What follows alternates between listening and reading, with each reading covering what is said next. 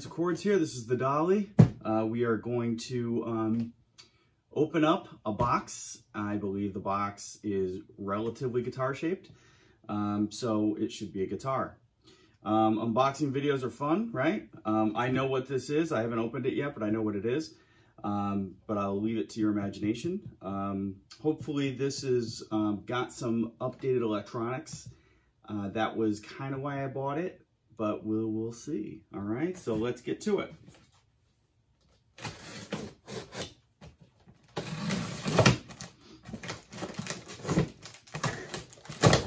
This is one of those build your own box type mailings.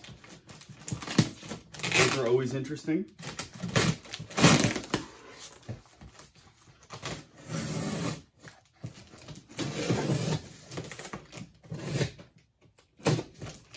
At least it's not covered in packing peanuts.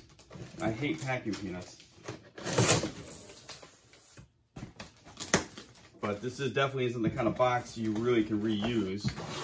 Although maybe it is. All right. So we have a case. I knew the case was kind of worn. This one's definitely got some wear, and it's definitely got some coloring.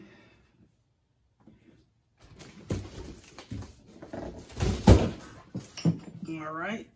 Unfortunately, I hear things in there. Did you hear that? Hopefully it's secured. And we'll open it up together. Ooh. So the good news is they included the whammy bar. The bad news is they included the whammy bar. Hopefully it didn't ding anything up. Funny, because you've got a thing right here you can put it in. Wow, this is pretty nice. Of course, maybe it was in here and it popped out, I don't know. It doesn't even actually look like the right one. But maybe it is. So the case inside is actually pretty nice. Little discoloration here and there, but not too bad. The guitar itself is like really good condition.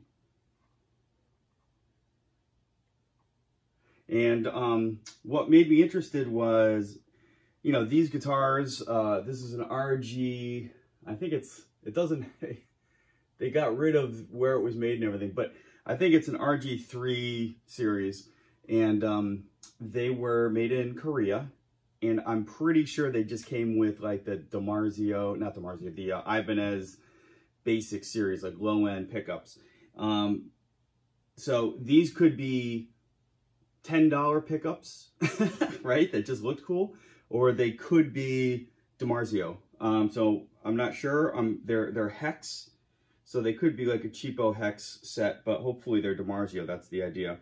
But the bridge was in really good condition. There's nothing, you know, no pitting or anything, and the body has no dings or anything that I can see. So pretty nice. It's in tune.